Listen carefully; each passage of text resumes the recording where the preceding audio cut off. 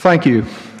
The Middle Eastern tragedy in which this resolution will further entangle America is directly related to the wholly unnecessary Bush-Cheney invasion of Iraq. Having learned so little from the sacrifices of that conflict, the Congress now approves greater involvement in a Syrian civil war that has already taken almost 200,000 lives.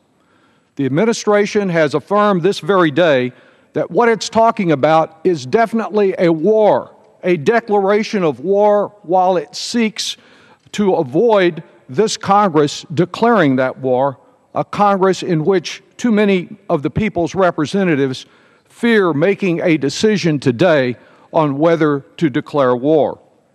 Instead, we vote on an amendment here to authorize the administration to do what it's already doing in Jordan, while declining to consider a vote on what it should not do without specific congressional authorization. Reliance on the resolutions approved by this Congress on this floor over a decade ago in 2001 and 2002 is very instructive. First, it shows the dangers of open-ended authorizations. Such a resolution as we have today will likely govern not only the actions of President Obama, but of future presidents.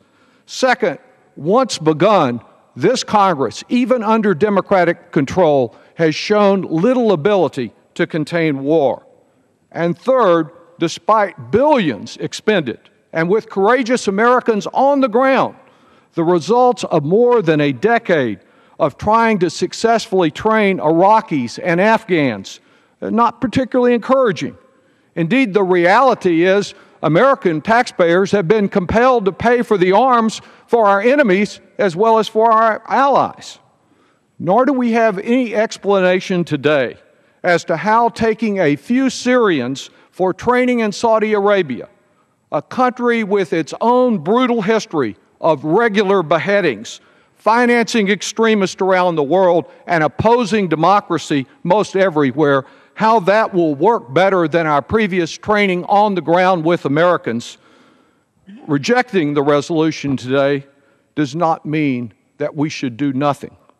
When Americans are brutally murdered, the President already has the necessary authority which he should use forcefully to go after these barbaric murderers.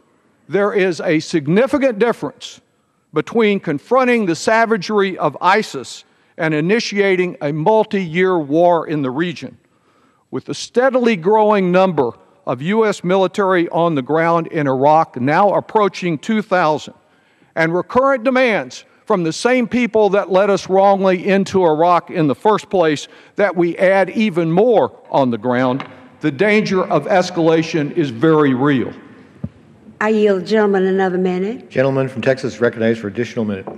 And now with our military leaders conceding that ISIS is a regional threat, it would kill as many Americans as it could, if it could, just as is true of some of the terrorist groups today in Africa.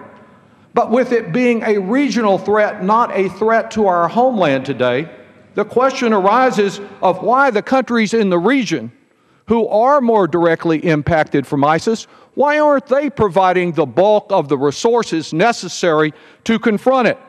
They're always content to have Americans kill as many of their enemies in their centuries-old conflict as we will kill. They would let the Americans do all the bleeding and all the paying for this conflict. A photo op with 40 countries does not an army make. Ultimately, this resolution, like our previous unwise invasion, will make our families less secure, not more secure. And that should be the ultimate test of our actions. I yield back.